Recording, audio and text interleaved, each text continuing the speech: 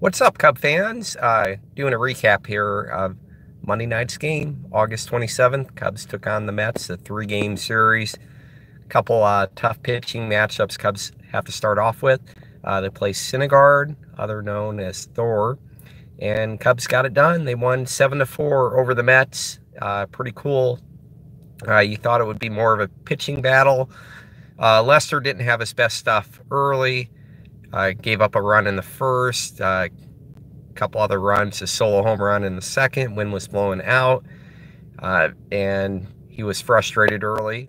But Cubs did scrap back, and they were able to score against Syndergaard. They ended up getting 4 runs against them. Even Lester helped his own cause, got two-run RBI, had the bases loaded. Just a lot of good bats, Murphy set the tone with a double to start off the first inning. A lot of good. Everyone got a hit yesterday. Pretty cool. So Lester helped get the Cubs a 4-3 lead as we're getting close to the starting pitchers out of the game. After 6 innings, Lester had a chance to get the win. So he did battle back after giving up 3 runs. Considered a quality start. 3 runs in 6 innings. That helps. That extra inning helps as far as not overdoing the bullpen. We didn't use our high leverage bullpen guys the day before, so we did use our high leverage bullpen guys today. Didn't get the same great results, not bad, but Cishek gave up a tying home run in the 7th. He doesn't give up many home runs. He's been pretty unhittable and definitely been our best guy, especially with Morrow out of the lineup, but can't always be perfect. So Lester didn't get the win. Two ended up being 4-4 as we're getting into the 7th inning. Luckily, the Cubs bats were there. Murphy kept getting hits. Rizzo got a double. Sobers got a double. So Cubs had the lead again. Rizzo hit a late home run in the 9th. That kept the streak to 12 games in a row with a home run, at least one home run. Pretty cool. Like Rizzo coming in was batting .272. I mean, he's came a long ways from barely over 200 early in the year and lacking confidence. But Maddon said you're going to be there, and he is. He's peaking at the right time.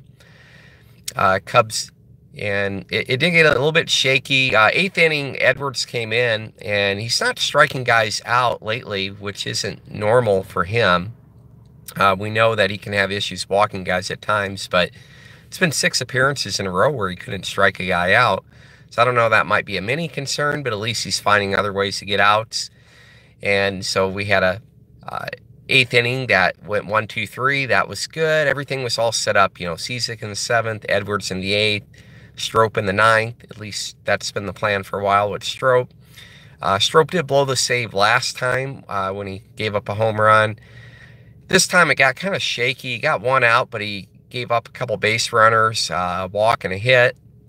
And Maddon decided to go with Wilson, who's playing up against the left-hander, and had him 0-2, but then he gives up a hit. Next thing you know, things are bases loaded with 1 out. We're still up 7-4.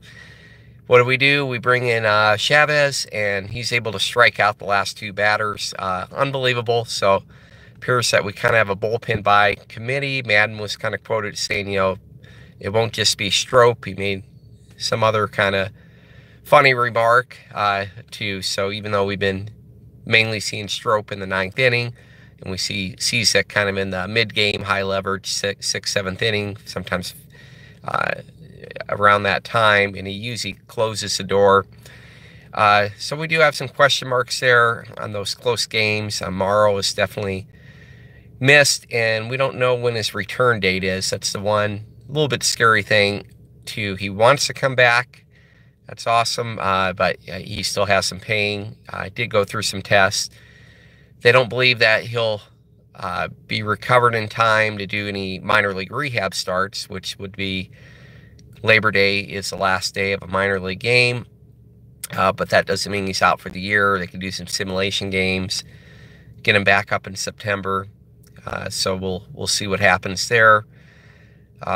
It's going to be interesting, and All I know is right now Cubs have a 4.5 game lead over St. Louis for the division lead, and a 5 game lead over Milwaukee. And those teams are idle yesterday, so Cubs played one less game than St. Louis, one less game than Milwaukee.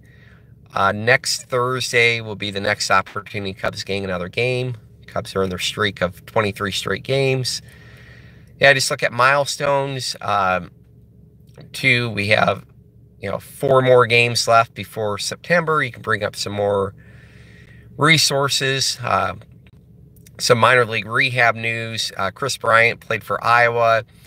He went 0 for 3. He did get on base with a walk and then also an error, and he ended up scoring 2 runs. Tyler Chatwood was the starting pitcher, and he did not do well. Went 4 1/3 innings. He walked 5 guys. Second inning, there was bases loaded, and he walked 2 guys in to score a run. So I think he can't be trusted to start. I was checking with Jesse Rogers, Cubs Chicago ESPN reporter, too, because there's some talks after Mills starts Wednesday, they're going to send him down to make room to bring Montgomery up on Thursday. I wish they'd wait till Saturday, but that's what they want to do. And so then Mills will have to wait like 10 days. I was concerned like they were planning on like plugging in Chatwood and Mills' spot, but they could just shuffle Mills to pitch 10 days from after his Wednesday start, if they're going to call him down and bring him back up. I don't know who else would start if you stick with 6-man rotation. There was talk of Chavez early on, but yesterday we seen that he's so valuable in the pen, either eating up 2 or 3 innings, and sometimes he maybe needed to close if Strop can't get the job done. So it seems to be tough to bring Chavez out of the pen right now. Unless you went with like Dwayne Underwood, he's been struggling. They've been using him in relief role. He's the other potential starter, minor league call-up, saying he's on the 40-man roster, but not getting it done. 6.5 ERA. He did do a lot better his last start. Went 7 innings, gave up 3 runs, so a quality start. So that's kind of where Cubs are at, too. And they have another good. Yesterday was pretty cool. Getting 7 runs yesterday and 4 runs off of Syndergaard, Thor, another 3 against the bullpen. Today they have to do it against DeGrom. It's going to be a challenge, but we do have our ace, Hamels, who's been pretty damn good. He hasn't gave up more than 1 run yet. Pitched a complete game last game. That would be awesome if you can do the same thing again. Then we'd have 3 more days where we shouldn't be able to burn out the bullpen. And then September you have call-ups. But one thing about September call-ups, you have to be careful, too. You're still trying to win games. You can't just plug in anyone in high-leverage situations. Ideally, the bats, get us 3, 4, 5, 6-run leads. Then you can take more of a risk with a minor league guy or an unproven guy.